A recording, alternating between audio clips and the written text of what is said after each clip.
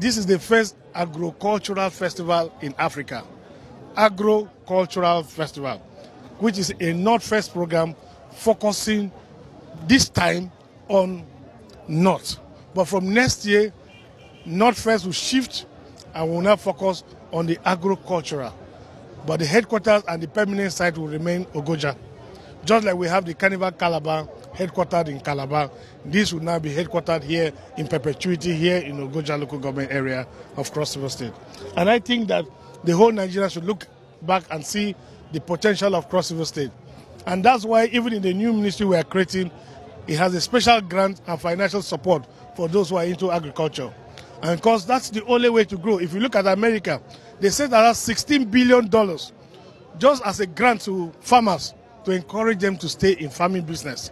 So we have a provision in the 2020 budget that allows me to put money directly into the pocket of a farmer that I'm sure has a geolocated farm and that is producing. And that's why we're taking an inventory against the names of the farmers so that we can have a data bank to encourage and support them. So this is a great opportunity for all Nigerians to know that the Buhari administration and the emphasis on the non-oil value chain and the Nigerian beyond oil and the roadmap of the country moving into prosperity and export dependence based on agriculture, that is what northfest is showcasing to the world. This northfest is a stimulus for agriculture, that I have seen how many people have decided to take farming seriously.